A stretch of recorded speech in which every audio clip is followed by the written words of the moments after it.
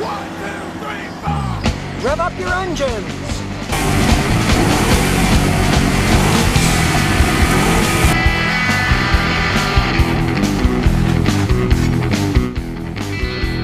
It's time for ScottyKiller.com. If you've been a bad boy or girl and let your cooling system get really corroded inside, then stay tuned because I'm going to show you how to flush out a cooling system today. Now the first thing to do is get a drain pan and throw it under the car. Then you want to remove the radiator hose. That's where the thermostat sits. On the Toyota it's right here under the alternator. Just unscrew the clamp and pull the hose off. And off it goes. Then remove the thermostat to get better flow, and in this car you got to take the oil filter off because it's in the way of one of the bolts. So put on your oil filter removing tool, stick it on and loosen it up. Then the filter just comes off by hand and you get it out of the way.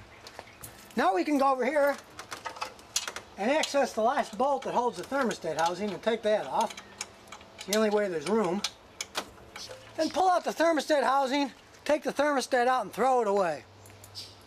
Then put the housing back on and you'll have full flow when you flush it with a hose.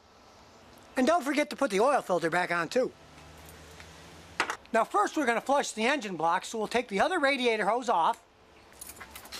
We'll just pull it off here and then get a garden hose. And with the hose, wrap a little towel around it first so it'll fit in the hose snug. And then shove it in the hose.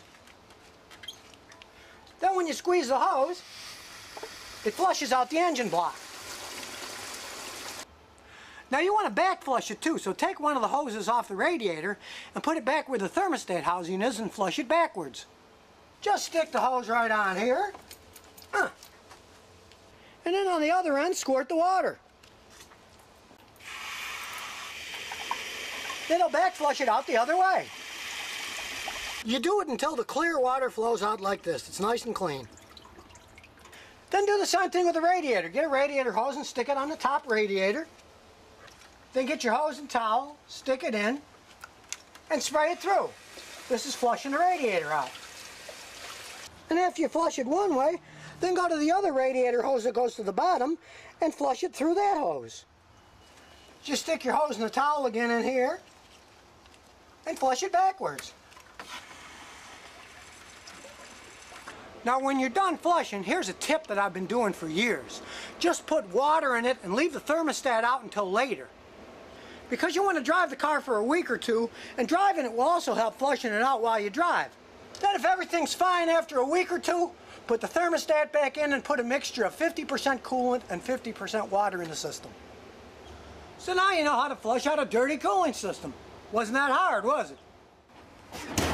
And remember, if you've got any car questions, just visit ScottyKiller.com.